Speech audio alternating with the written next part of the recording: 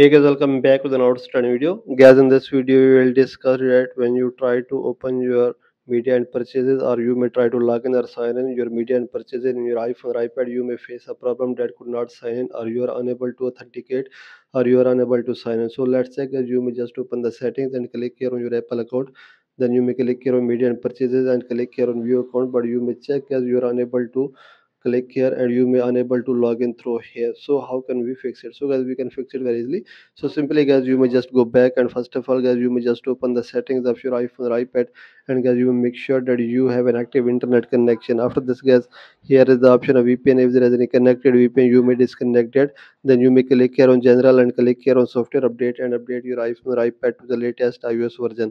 Then here's the option of beta update. So if you have a developer beta, then guys, you may remove this, or you may downgrade your iPhone, and then you may check your problem will be fixed.